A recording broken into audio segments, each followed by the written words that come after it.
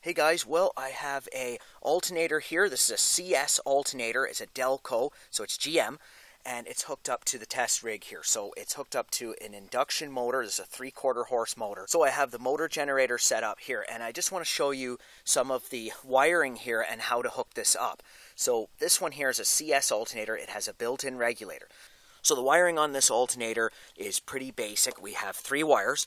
Now, the first wire here on the plug goes directly to the main positive output of the alternator. The second wire here also goes to positive, but it's switched. And the third wire goes to a light bulb. So basically, you connect one end of the light to this wire and the other end to positive. So you can see here that these two now are switched between the main positive or the battery positive to these 2 wires. So we can switch it on, switch it off. You can see here, there's on, off. So now to hook this thing to the battery, it's really simple. You have your chassis ground here, so that's your negative. So we have this wire here is going to go over to the battery, and then we have a positive here coming off of the main bat terminal. So it's really easy how this is wired. And we'll come over to this battery here. This is an old battery. This positive here is connected to the positive of the battery, and then the negative on the chassis of the alternator is connected to the negative on the battery. Switch the switch on, you'll see the indicator light coming on. So once I start this thing, then the indicator light should come off. So you don't have to start it with this on, because you can start it first and then turn this on. So it doesn't really matter. I got to give it a little bit of a spin because the startup in this motor is not very good. Okay, so there we go. It's running. Now the alternator's not on, but to turn the alternator on, all I have to do is just flick on this switch. So now you can hear the difference between when it was off and on. So we'll check the voltage in the battery now. And you can see 14.5 volts almost. So it's working just like it would be in the car. What you can do now is if you want to use this like an inverter generator, all you have to do is attach an inverter to your battery.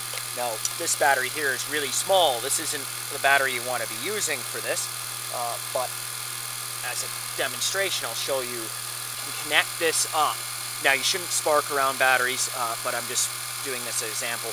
This battery vents over here actually, but you shouldn't do that. But anyway, connect it up, and you can see here now, the light's on, and what I can do is I can plug in something. So I'm going to turn on the lamp now. It's hooked up to the inverter, and you can see now that you can power the light.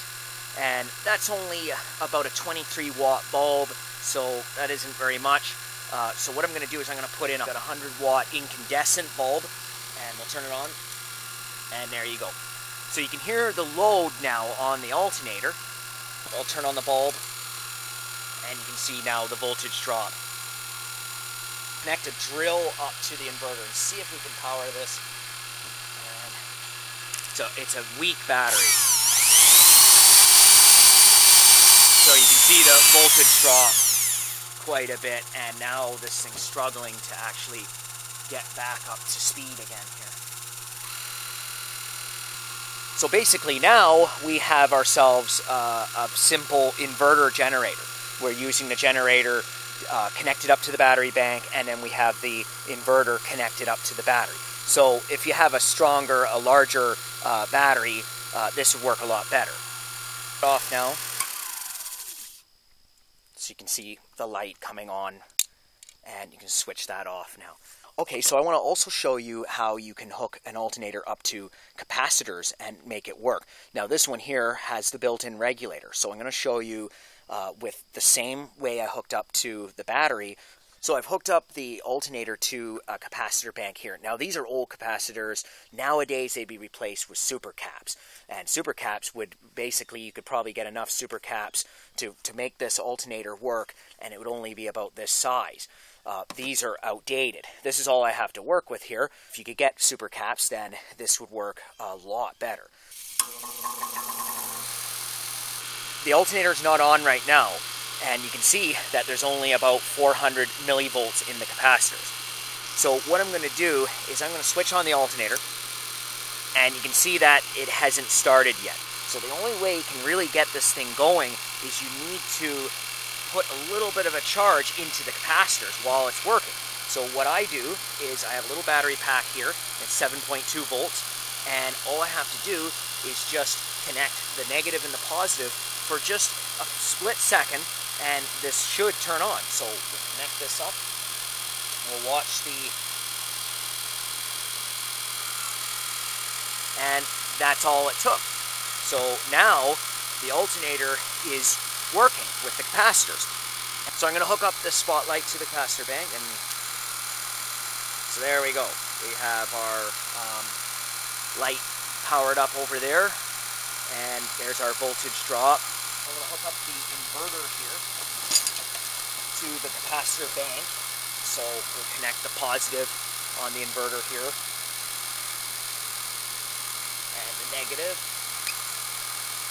Okay, so now the inverter is on. See over here? Turn the light on here.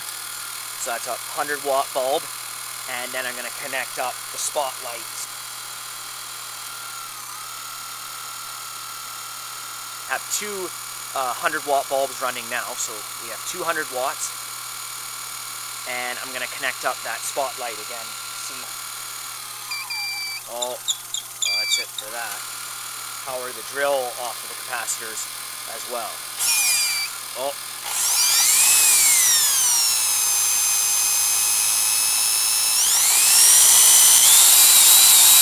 So I'm going to switch off the alternator, and let's see what happens. Well, that's it. And we'll switch it back on and see, and there we go. It'll come back on and off. As long as the capacitors aren't discharged, then you can turn this thing on and off. So I've disconnected the plug off the alternator, and I just want to show you a small modification that I've done. I've taken the alternator apart, and what I've done is I've just separated the regulator from the field connection.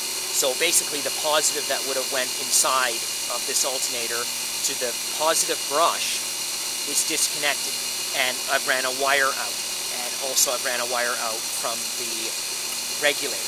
So when you saw the alternator working before, these two wires were connected together. So that meant that it was working normally as it would in the car. So this would be our field contact, basically the same as in a alternator without a built-in regulator.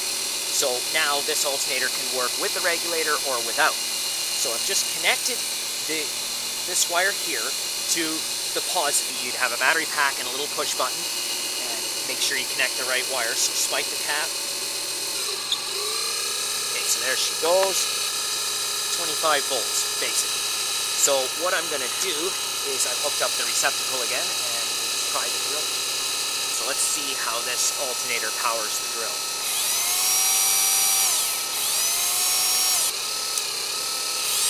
Okay, so I've hooked up a variable resistor now. So what I'm going to do is I'll crank up the resistor to the maximum, and I'll get the thing running. Okay, so I'll try dialing down the rheostat. Basically have a little more control of the field voltage. It's not direct now. And we'll just see what voltage. It's 25 volts. So by putting the resistor in there, it actually helps. So now I've hooked up these blower fan resistors here. And basically I'm starting from this coil and going all the way around. So I'm using all the coils here. So what I'm going to do is spike the cap here and get the alternator going. Let's see if we can get this running with the resistors. Okay, so there we go. So we'll check the output voltage, 25 volts. And let's turn on the drill here. With these resistors here, it won't overload the alternator because this thing was getting pretty hot. See how hot they are? I'll put a little bit of water on them. I don't know if you saw the steam, but yeah. So we get a constant 25 volts at this RPM here. So if we increase the RPM, I did get about 70 volts out of an alternator. So, and 70 volts will power skill saws, drills, anything like that, anything with a universal motor. So that was just another demonstration on the alternator setup here, and thank you for watching.